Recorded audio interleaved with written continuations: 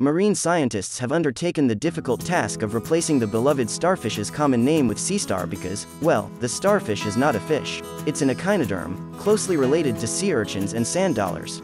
Population. There are some 2,000 species of sea star living in all the world's oceans, from tropical habitats to the cold seafloor. The 5-arm varieties are the most common, hence their name, but species with 10, 20, and even 40 arms exist. Defensive adaptations.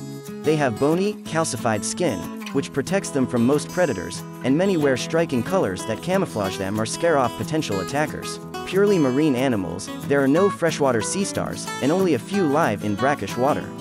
Regeneration. Beyond their distinctive shape, sea stars are famous for their ability to regenerate limbs, and in some cases, entire bodies. They accomplish this by housing most or all of their vital organs in their arms.